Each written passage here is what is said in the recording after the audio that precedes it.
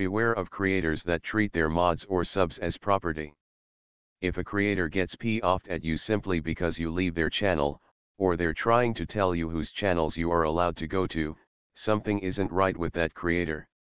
If a creator is trying to manipulate your beliefs, something isn't right with that creator. There's a difference between manipulation and giving information to draw your own conclusions.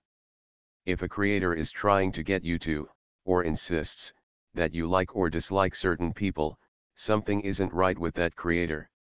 If a creator doesn't respect you as an individual with the right to make your own choices or have your own opinions, something isn't right with that creator. Consider these types of creators the same as abusive exes that use emotional abuse. However, if you have a need to be controlled, these creators may be right for you. This should be investigated by the Center for Disease Control. Have a nice day.